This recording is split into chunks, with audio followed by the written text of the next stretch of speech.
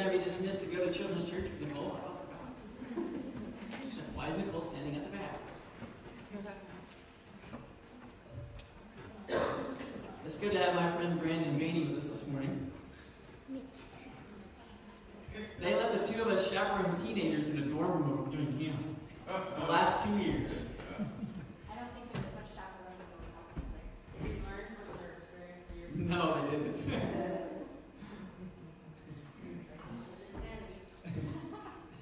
No, it's good to have Manny with us this morning. He's a good friend of mine. I know you will love Manny.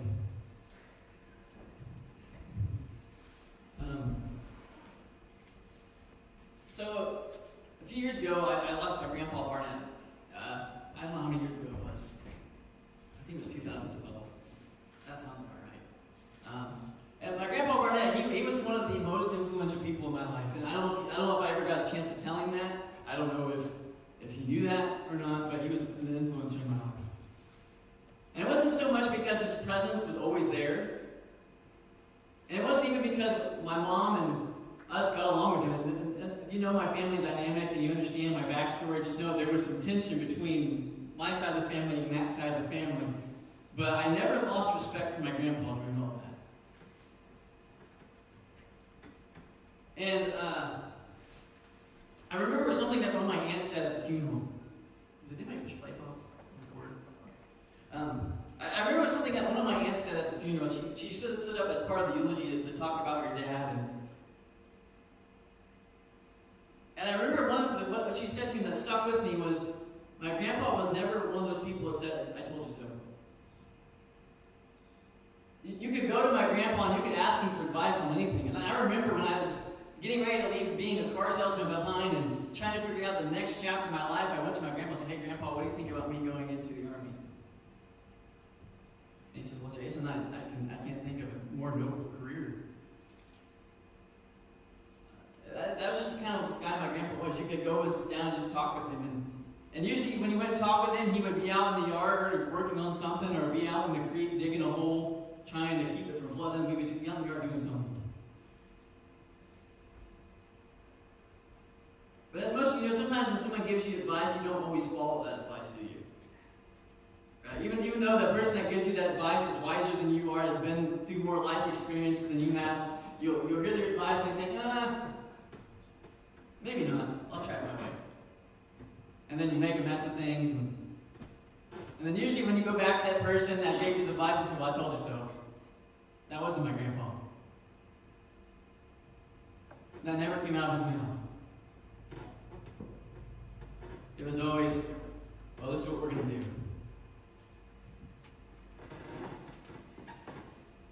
It didn't matter whether you got into a relationship that wasn't good and it ended in a way that it shouldn't, in a way that didn't honor God. He never looked at you and said, I told you never to be in that relationship." It was always, "Yeah, I know it hurts. But this is what we're going to take one step forward." That was just the kind of guy my grandpa was. In a lot of ways, that's kind of the man I would hope to be someday. Someone look back and say, "Well, you know, Jason, he never told you, said I told you so." But we've all experienced people like that, though. We go and get their advice, and then when we don't follow it, but sure enough, they're going to come to us and say, "Well, I told you so. I told you that's exactly how it's going to happen. You didn't listen to me, and you got yourself into this mess, and you can get yourself out."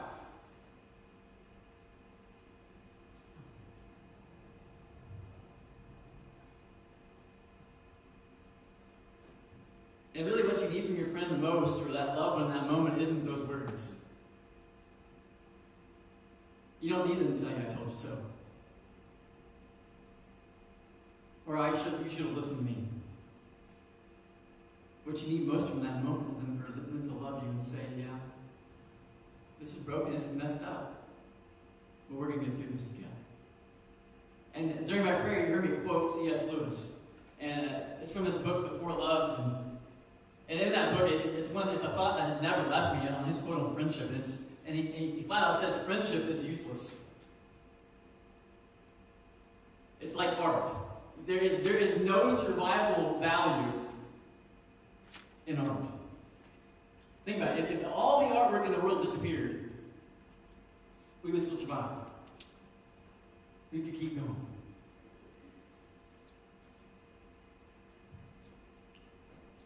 But he goes on to say, but really, friendship and art, those are the things that give value to this life.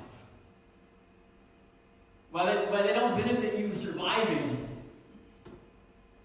they add value to it.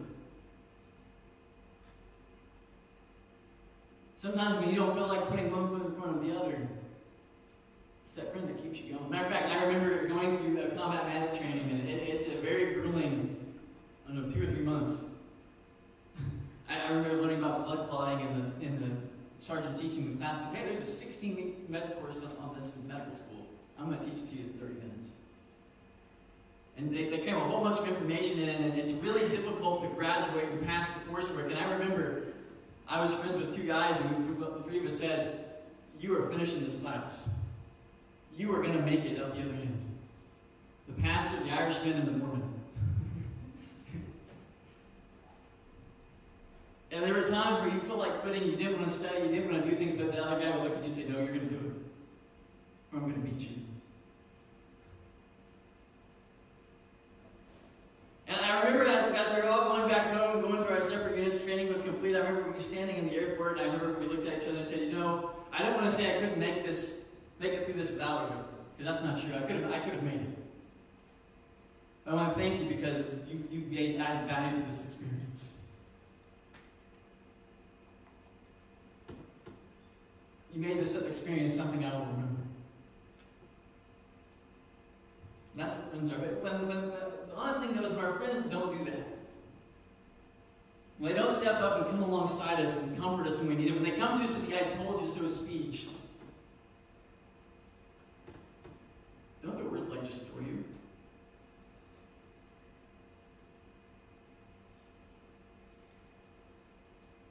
I mean, you're already feeling terrible. You're probably already, if you're like me, you're already beating yourself up enough. And then someone comes in with words, I told you so. You should listen.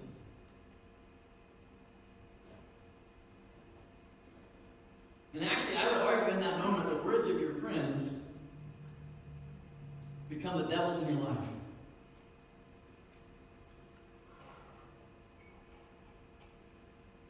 Because you're already broken and beaten down, and they add more onto the wounds. And that's really, our text this morning is going to be in the book of Job, chapter 27. And that's really what's happening with Job here.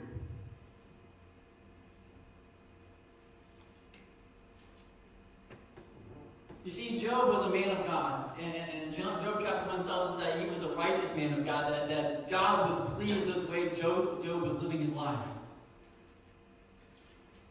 And then remember, it says Satan sniffing around heaven one day, and God says, well, hey, have you considered my servant Job?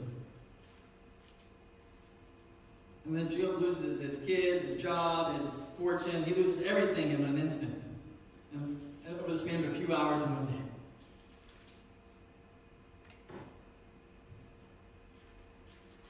So his wife and his friends come to comfort him. Only they don't really comfort him. Matter of fact, his wife says, it gets so bad, his situation in life becomes so dire that his wife looks at him and says, Job, why don't you just curse God and die? How can you still follow this God after all this stuff has happened in your life?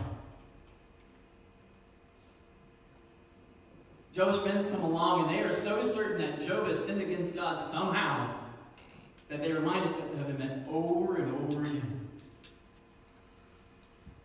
If you go back and read the conversation between Job and his friends all the way from, chapter 26 on down, that's the conversation. You see, the Jews believed that if you lived a good, godly life, then God would bless you.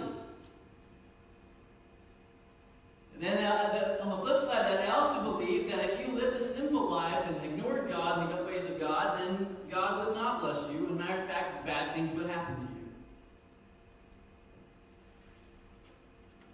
But doesn't the story of Job kind of throw a monkey wrench in that whole thought process? Job had done everything right. He lived a life glorifying God, praising God, and in obedience to God, and he lost everything. For those of you who've read the end of the story, know that he gets it all back. But Job doesn't know that in this moment.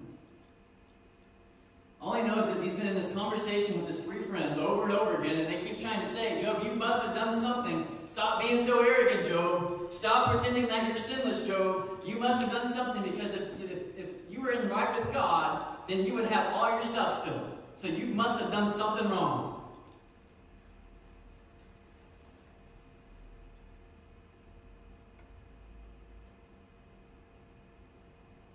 Think about Job's state in that moment.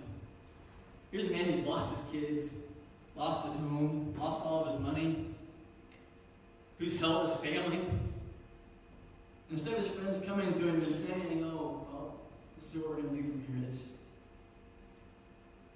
you must have done something to upset God. You must have done something to make him angry, because God doesn't just take stuff away from people.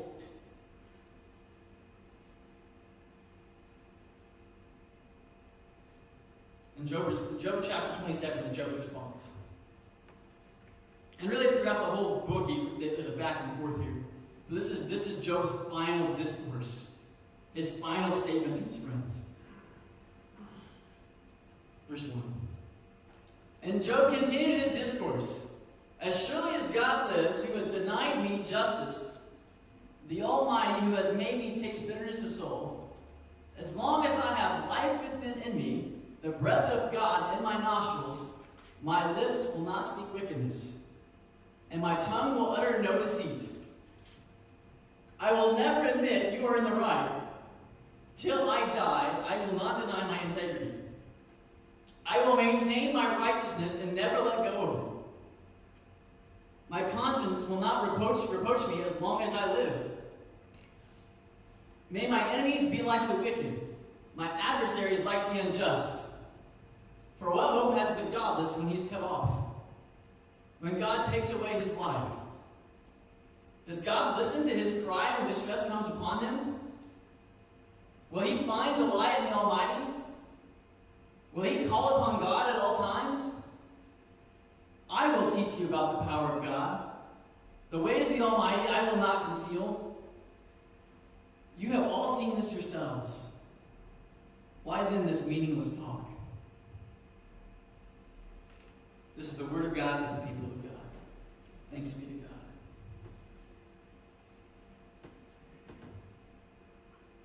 Job's at a point in his life where he's going to tell like it is. He's not going to sugarcoat it. He's not worried about whether this is going to affect the relationship or the friendship or not. He's finally had enough of the words of his friends that he's just going to flat out tell them how it is.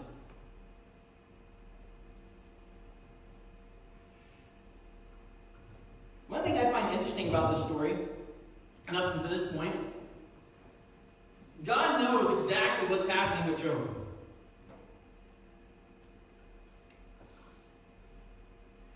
He knows Job is righteous. He knows Job's friends are falsely accusing him.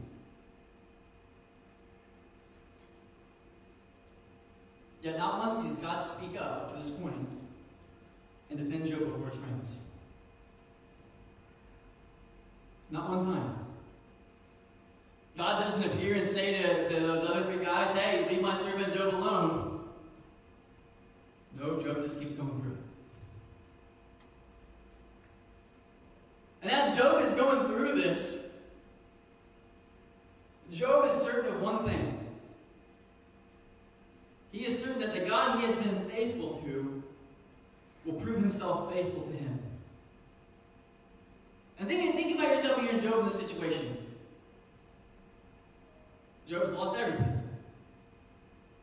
His wife is hurling tough questions at him. His friends are questioning his integrity. And the God that he's been following is doing nothing to speak on his behalf to clear up this whole mess. And yet Job has enough faith in this moment to say, my God will stand up for me. He has absolutely no evidence to the contrary at this point. He has nothing to prove his case before his friends that he's innocent. The only thing that he can say to his friends is that I have not sinned against God. I know my walk with God. I know where I've been. I know what I've said.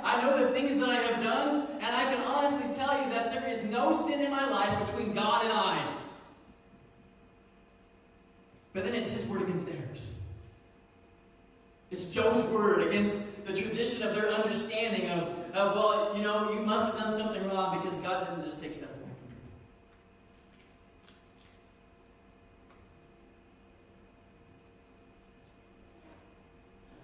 That's the evidence against it. And really, if we're looking at Job and we're looking at it as a Jewish person at this story, but their understanding, there is nothing that backs up Job's claims.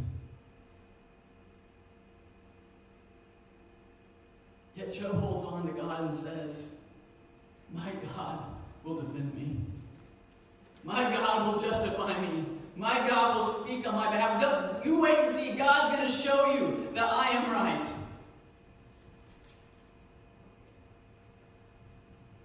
And Job vows in verses 1 through 6 that the breath that God had given him. And notice Job doesn't even sugarcoat what God's doing in his life. In verse 2 it says, as surely as God lives, who has denied me justice, the Almighty, who has made me the taste of bitterness of souls. He's recognizing God's hand in all this. But at the same time, he recognizes it was God who gave him the gift of life. The very breath in his lungs. And as long as he had that breath, that gift that God had given him, Job's one thing was going to be, he was going to glorify God with his speech. He was going to speak of God in his life. And he was going to maintain his own innocence before him.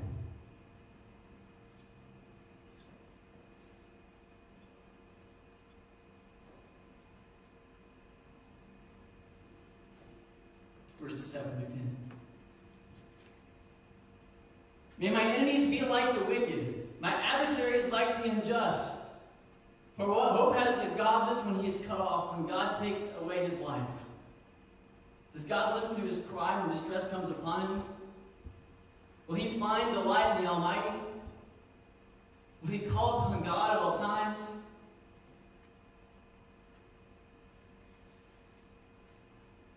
This is Job realizing that this understanding that he's grown up with. This tradition of knowledge that his friends are operating under is wrong.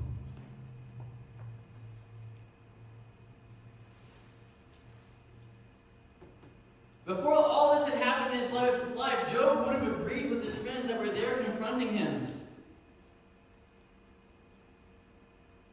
But in this moment, the light bulb goes off and he realizes, I've done nothing wrong. I'm not at fault in any of this. And here I am.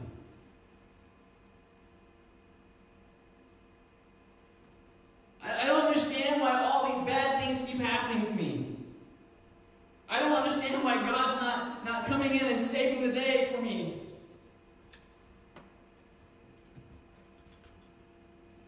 But I do know this. I do know that I'm in the right standing with Him.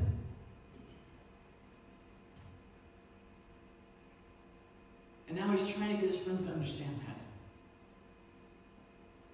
The three of them versus him. When Job responds in verse 7 I made my enemies be like the wicked, and my adversaries like the unjust, he's not speaking to some abstract people. He's not speaking to God here. He's not speaking to the devil or enemies outside of Jerusalem. He's looking at his three friends and he's saying, my adversaries like the unjust. May my enemies be like the wicked. May my adversaries be like the unjust. He's speaking to his three friends because the words of his three friends keep coming like the whisper of Satan in his life, saying, it's all your fault. And each time Job starts to figure out and get away from it, and he places his faith in God, here they come again with another question and another whisper. And the lie of Satan gets in his mind, and he has to wrestle with it all over again.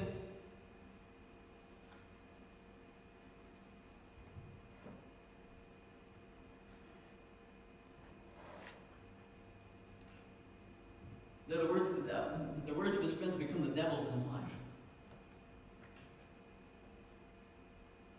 They're trying to distract him and pull him away from God.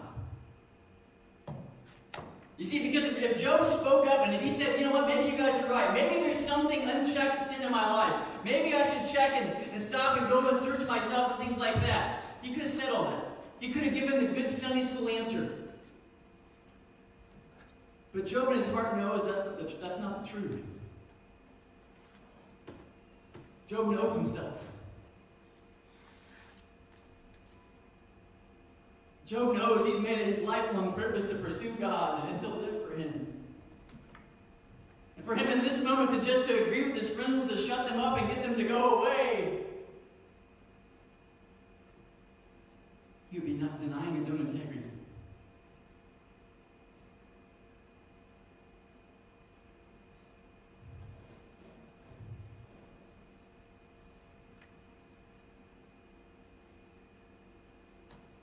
He would be denying the truth.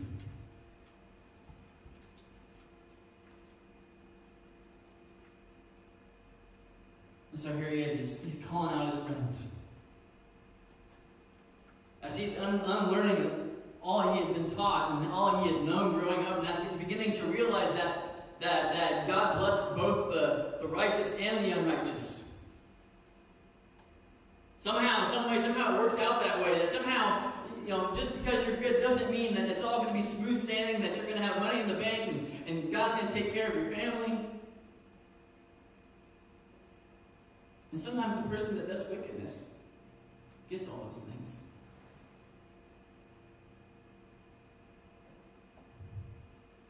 And he's deconstructing that. Now he's challenging his new understanding with that. He's taking it to his friends and he's challenging them with it.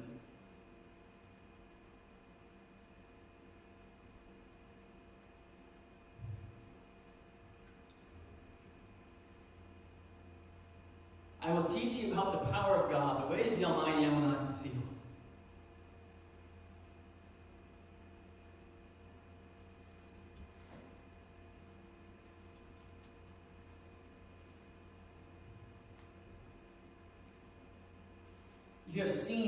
You have all seen this yourselves. Why didn't this meaningless talk?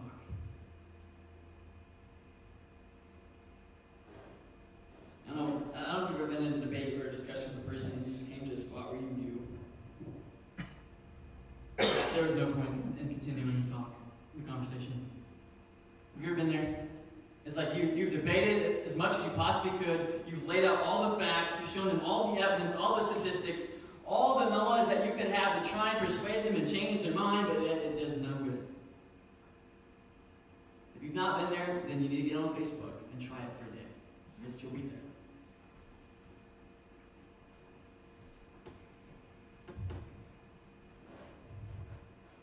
That's where Job is with his friends. At this point, there's nothing else to say. There's no point in continuing this back and forth conversation. At this point, Job recognizes that their words are the devils in his life trying to lead him astray from God.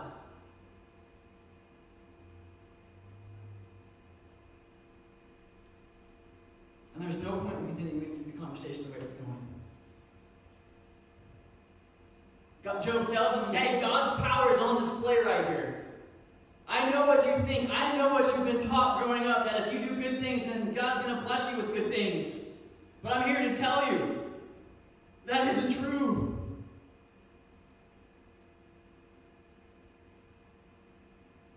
And if we look throughout all of Scripture up to this point, we begin to see a picture that following God does not guarantee us a smooth sailing ride. In Sunday school with the teens, we talked about Joseph today, didn't we, Brett? Shake his head.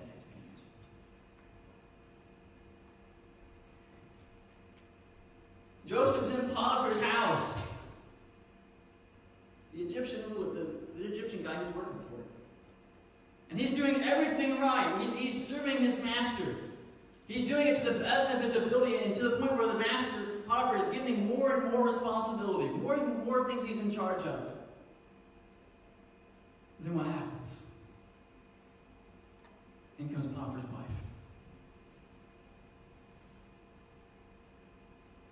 That wasn't Joseph's fault. No, it wasn't. Wasn't Joseph's fault that the Scripture describes him as handsome and good looking?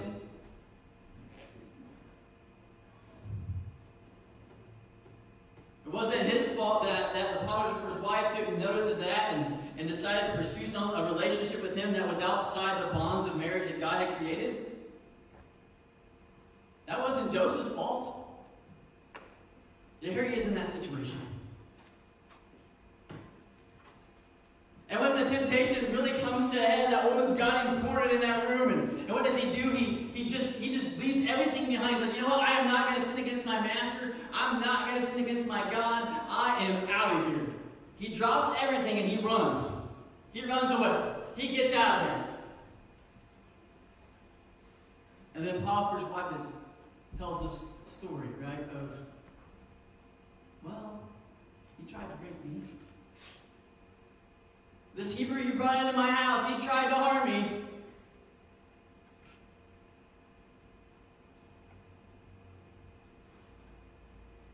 Joseph didn't do anything wrong in that story. Those were just the events of his life, the way they played out. And the way his life played out, the thanks he got from God was he ended up in jail for a crime he didn't commit. Now we know that God works together all things for good of those who love him. But that situation was not good. And the one thing we know about God, the one thing that Scripture tells us over and over again, is that God doesn't sin. He will never ask us to sin. He will never say, well, it's okay if you sin here because I need you to do this to fulfill my plan. He never says that. He never justifies the means for the outcome. But what about that verse in Romans that when you just quoted? That means that God's going to, it doesn't mean that God magically takes it like a bowl of Lucky Charms and turns it into something good. If you got raped, it's still bad. There's nothing good about it. There's nothing okay about it. But God says, no, you know what? That moment is not going to ruin your whole life. That problem you just dealt with, that wasn't your fault, it's not going to define you. I'm going to take that and make it a piece of your story. I will work in it for your good, but you have to be willing to surrender and let me work in it. How do we get over there?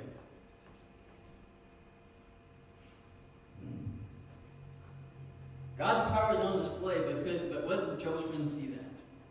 Could they see the truth behind it all?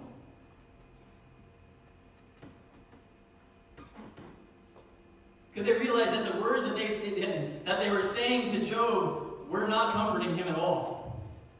They weren't helping him. And quite honestly, I would argue that they weren't listening to what Job was saying either.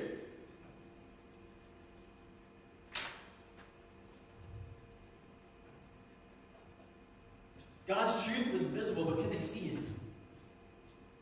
God was distilling this notion that if you do good things, if you do good before God, God will do good things for you.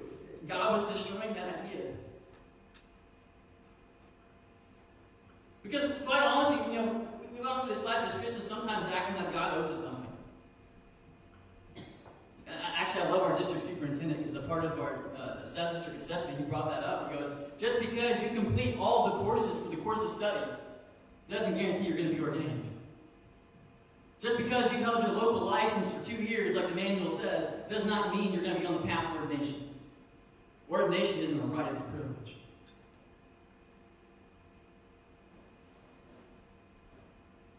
And how that relates to us with God is you realize that God did not have to give you life.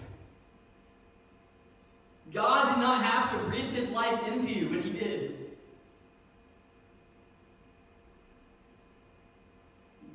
God doesn't owe you a thing.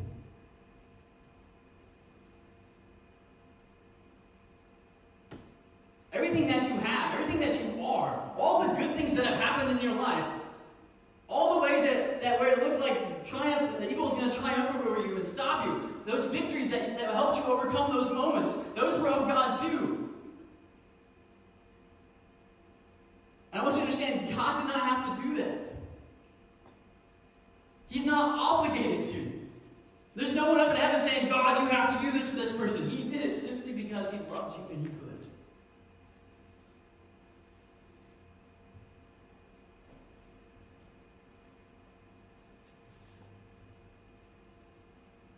And Job understood that. He understood the fact that the very fact God had given him breath, that was enough for him. He knew he was innocent before God. He told his friends that over and over again.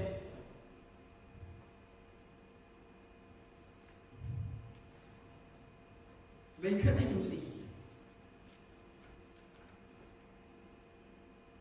And he couldn't force God to respond. He just had to faithfully wait. Matter of fact, the end of this verse says, "You have all seen this yourselves. Why then this meaningless talk?" Job points out to his friends, "You have seen all this happening. You know who I am. You've witnessed my life. We've been friends for a long time. We've walked this road together.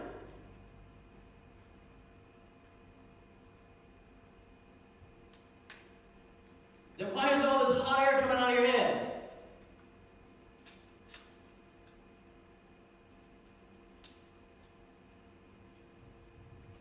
Why is all this vanity-laced vanity coming from your mouth?"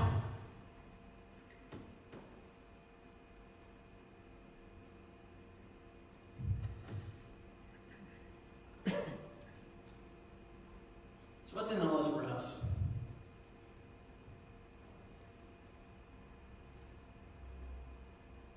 If you've been at some point in your life, you're gonna think you're Job. If you're following Jesus at all, at some point you're gonna feel like Job. Maybe not to the degree, but you're gonna relate to him.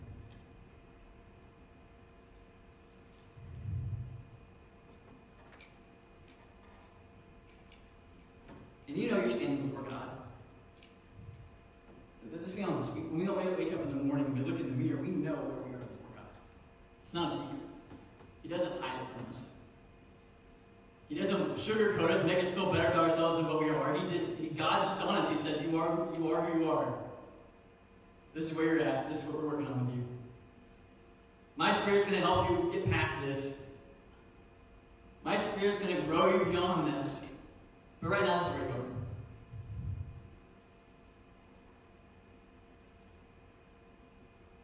And some of you have some bad stuff going on in your life right now. Stuff that's not your fault.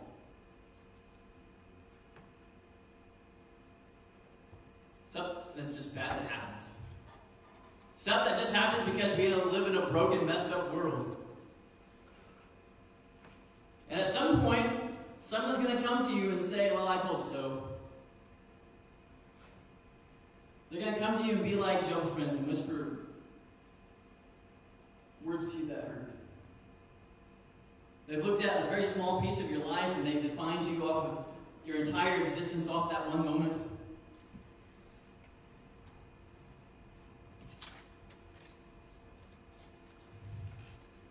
And they're going to be like, the words are going to be like the devils that get stuck in your head that won't go away. And you know the words I'm talking about. They're the words that keep you up at night. Whispering, saying, "Well, I know you think you're saved, but maybe you're not." Because if you're really saved, if God really loved you and cared about you, He wouldn't let stuff like that happen to you. If God really loved you and cared about you, maybe, you would be more like person so-and-so down the street.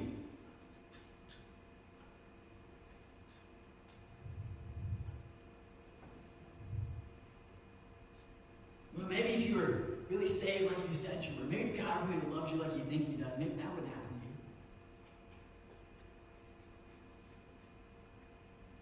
That's not the voice of God, friends. That's not the voice of God whispering to you.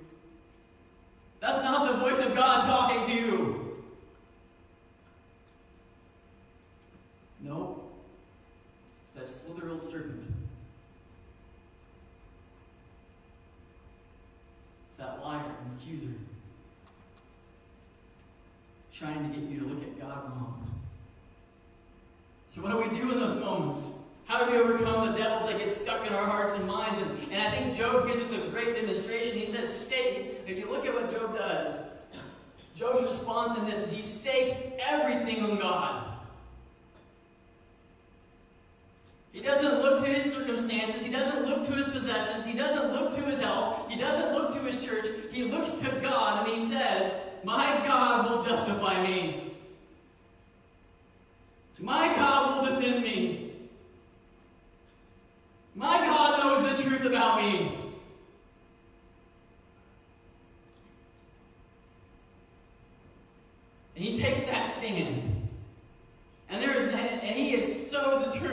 He is so ready to persevere in the faith that there is nothing that's going to shake his confidence in the fact that God loves him, that God's in control of the situation, and that God's going to get with him through it.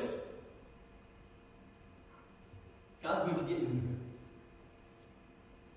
through it. Take the words, jump them together, makes sense.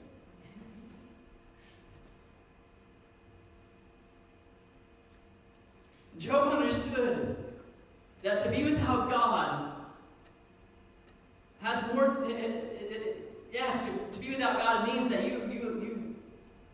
you are destined for eternal damnation. If you're without God in your life, you're going to hell. There's no way of sugarcoating it. There's no way around it. There's Bible passage after Bible passage. That's what it says. You can't ignore that. But Job understood something. He understood that eternal life had more to do with heaven and hell.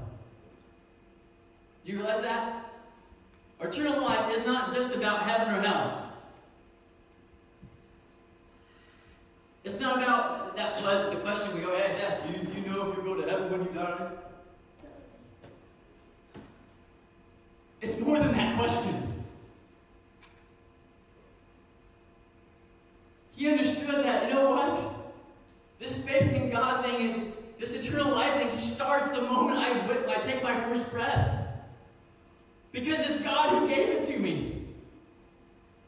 My entire existence is to be eternally before God in faith in Him. All of my actions should flow from that presence of Him inside my life. All of my words that I say should be something that reflects Him.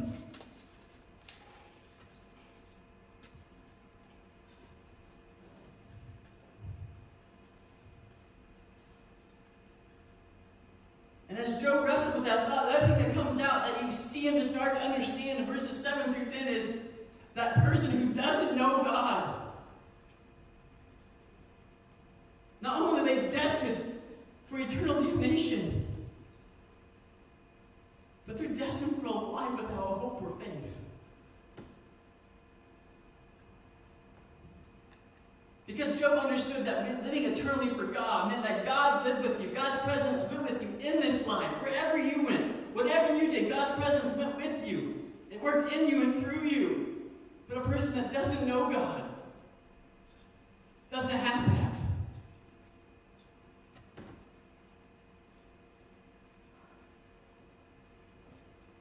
They don't have a guaranteed future after this life.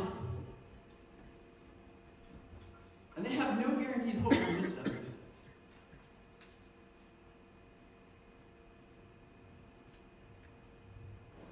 Job took everything on God. He said, my God will take care of me.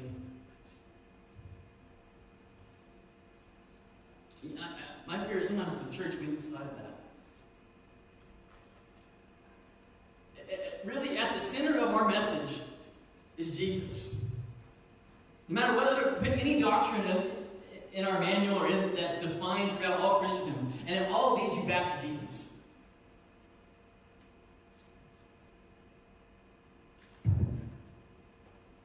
Yet when we deal with people of the world that are lost, we'll take them to their sin and say, well, look what you did there. Look what you did there. Do you realize that broke commandment number 8?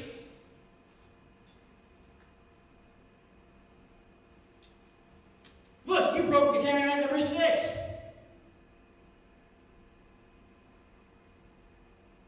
You've got to fix yourself. You've got to make this right. You've had to stop living this way and start living your life for God. That's how we respond. And don't tell me I'm wrong, because that's exactly how we respond.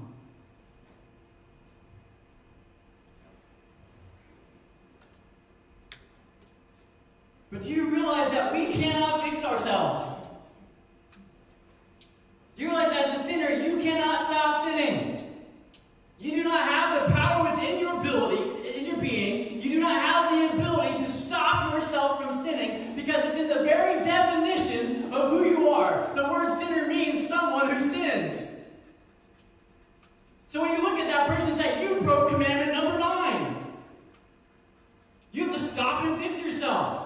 They can't. You can't make enough rules to get them to change.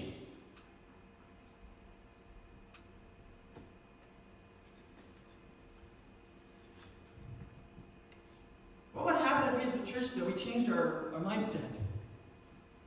What if we stopped pointing at the sinner and pointing at their sin and saying, you did this, fix it? What if we said, you know what, I recognize that you're a sinner, but you know what, I know this man named Jesus. I know this man Jesus who gave the blind man their sight, who gave the deaf man the ability to hear. Something like that. I know this Jesus who died on the cross and his blood has washed your sins away so that you are forgiven. All you have to do is ask him and you can be set free. His resurrection will give you the power to not just be free to quit sinning. Well, his resurrection not only proves that you're forgiven, it gives you the ability to live above it because he sends your spirit into you so you don't have to live that way anymore. What if we did that, church? What if instead of saying, you broke commandment number 9, saying, yeah, you know what, but God loves you and he has a plan for you that doesn't have to define you. He can pick you up, change you around, transform you, and make you into a new creation. What if we did that, church? See, let's stake everything on God. It doesn't just mean for the unbeliever. It doesn't just mean for the person that's stuck in the middle of life's terribleness. It means for all of us. What if we all focused on God and pointed people back to God that way? And I'm not talking about, well, if you commit this sin, you're going to hell. What if it's, yeah, you know, that's true. If you don't change your ways, you're going to hell. But you know what? You don't have to do that. Do you realize God gave us a clause? It's, yes, you will go to hell if you don't repent. However, for God so loved the world that he gave his one and only Son, that whoever believes in him will not perish but have eternal life. Well, what if we actually believe that and live that, church?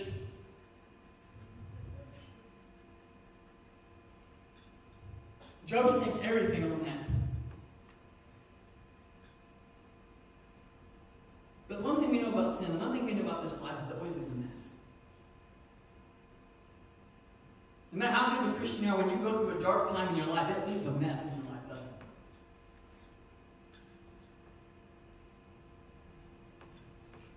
Well, whose job is it to straighten all that out? Whose job is it to clean that mess up? Whose job is it to come back in and put everything back right again?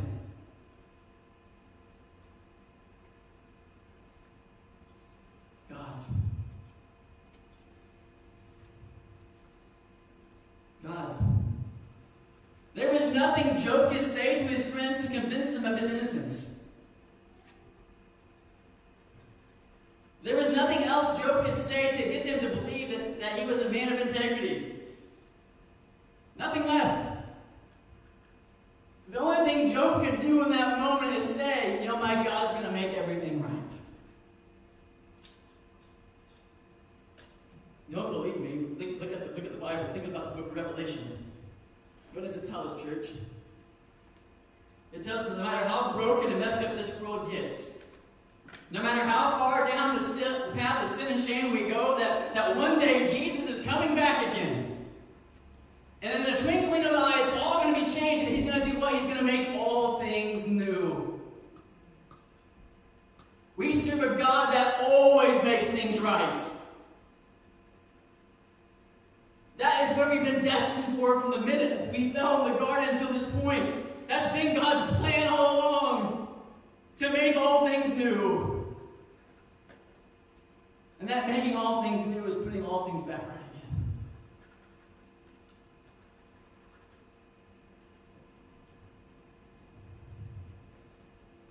That's how our faith in God is how we overcome the devils in our mind. How did the demons get cast out? In the name of Jesus. How the blind man see again? Through the power of Jesus. How the deaf man received his hearing again? Through the power of Jesus. How the mute man began to speak through the power of Jesus. Do you see a pattern here that the Scripture is teaching us? It's not just in the Gospels. It's not just in the New Testament. It's all throughout all of Scripture. It's saying one thing, that we serve a God that makes all things right. And we have a God that has the power to silence the devils in our hearts and our mind. James 4:7 says, submit to God, resist the devil, and he will flee from you. Now I know I was talking about the actual adversary, the one called the devil.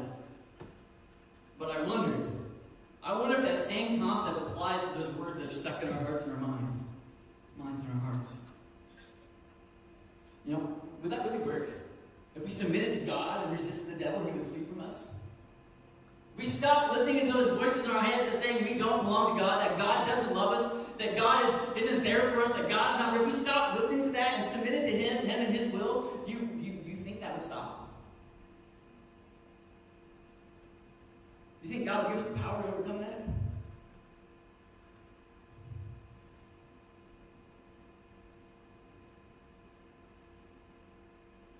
You see, Job stood firm in the faith and pointed to God. I want to point out something about his friends. Not one time did Job's friends do that.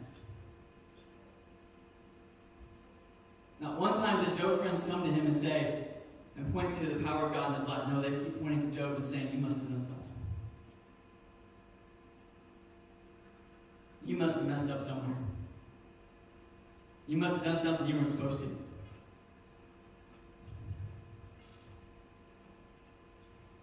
So we submit to God.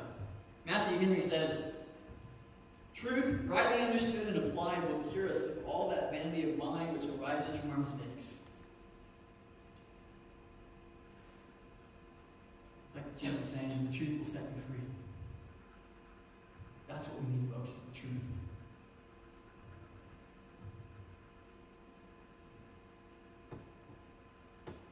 With all heads bowed and eyes closed.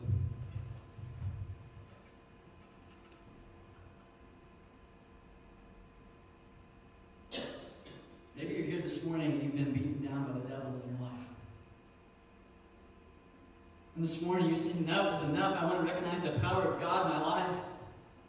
I want to submit to Him and see what His power can do. If that's you this morning, just raise your hand and say, Pastor, pray for me. Amen. Amen.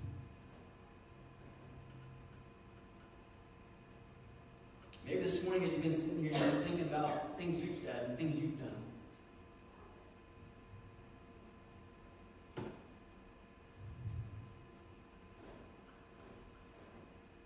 Have your words been the devil's to someone else?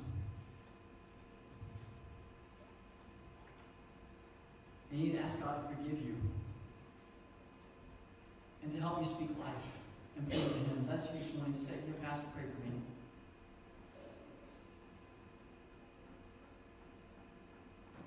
Let's pray together. Dear God, thank you for the power of your word.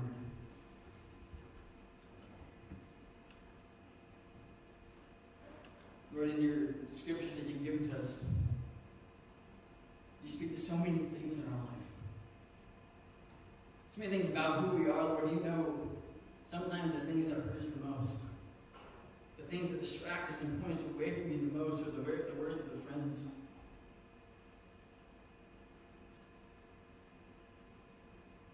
Who in their heart, they have the best of intentions. Lord, they love us and they want to see us right with you.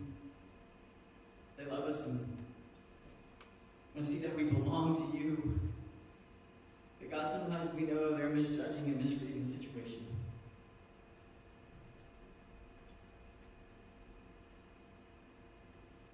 And Lord, you know the pain and the heartache that's caused us.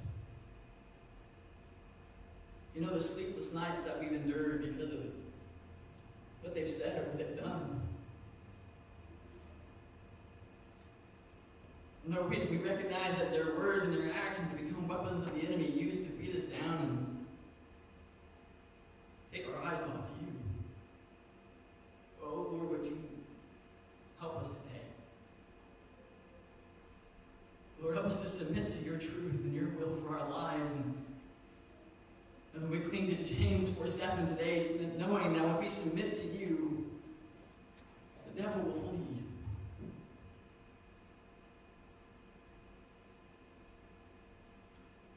Lord, would you replace his lies with your truth that says we are loved, that that you have a plan for us, that this doesn't have to define us, that this isn't the end of who we are, that our existence doesn't stop here.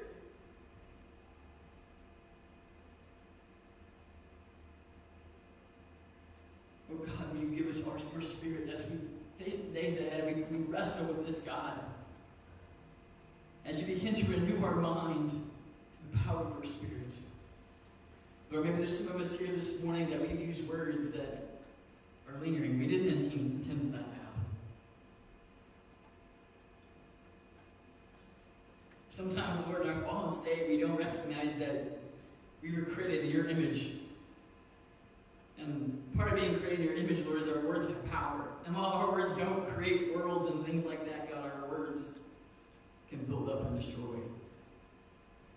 And Lord, once they're spoken, you know sometimes we immediately regret it and we wish we could have them back, but we can't.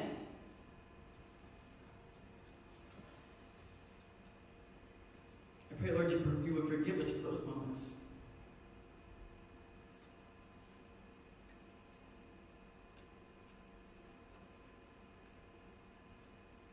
Would your Spirit bring healing to the person that we've spoken them to?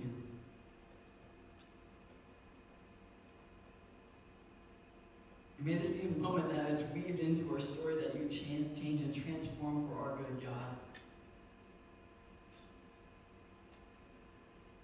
And for their good. Lord, keep us as we go home. Bless the time of fellowship that follows. In your name I pray.